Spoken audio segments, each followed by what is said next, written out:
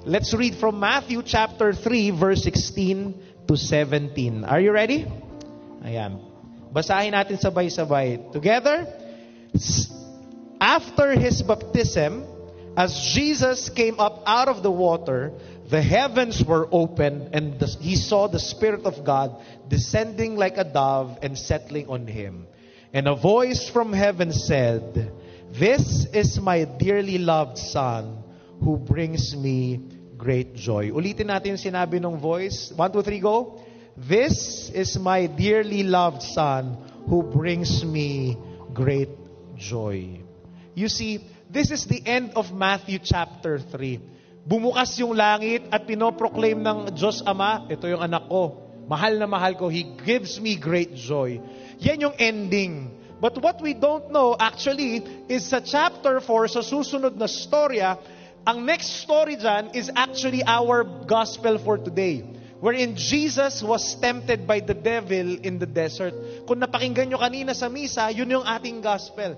But don't worry, we will read about that next week. Pero today, since Jesus will be tempted by the devil next week, I would like to introduce the devil to you today. Ipapakilala ko lang sa inyo ng konti. Pero bago ko ipikilala, naalala ko tuloy itong storya na ito. One day, sa isang religion, yung teacher, sabi dun sa mga estudyante, "Okay class, our lesson for today is about kung paano tinukso ng demonyo si Eva at si Adan. Para malaman natin kung paano tayo makakaiwas sa tukso, kailangan natin siyang kilalanin. May idea ba kayo kung ano ang demonyo?" Sumagot si Pedro, sabi niya, Ma'am, meron po. Kilala ko po siya po ang tatay ko. Sabi ngayon ng teacher, "Ay, bakit mo nasabi yan?" Sabi ni Pedro, "Kasi po, lagi ko naririnig yung nanay ko, sinasabi lagi sa tatay ko, demonyo ka talaga." Demonyo ka talaga.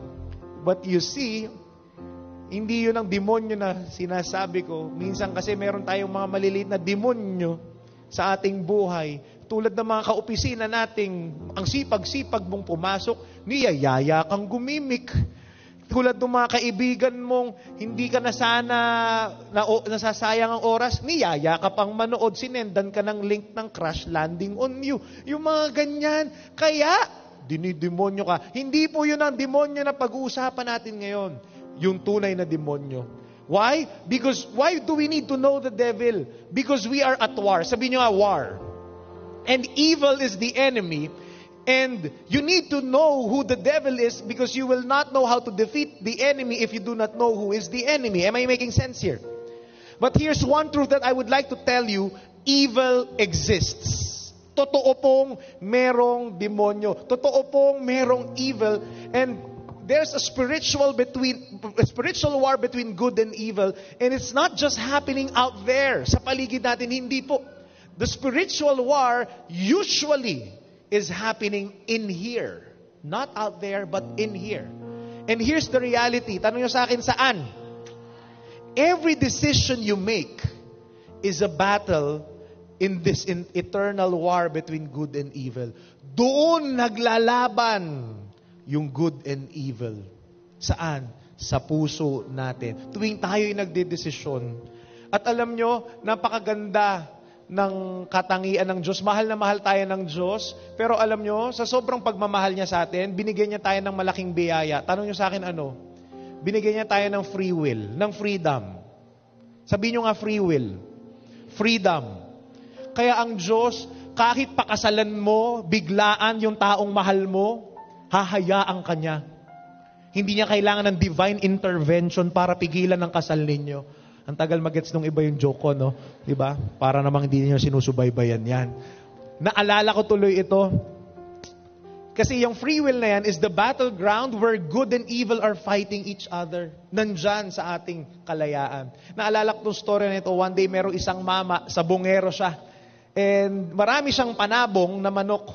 And every week, pinagpa-practice niya yung mga manok niya. Pinaglalaban-laban niya para ma-practice. Nung first week, pinaglaban niya. Isang manok. Tapos, lagi niya yun nape-predict kung sino yung mananalo doon. Kaya yung mga tao talagang bilib na bilib. Ay, galing oh!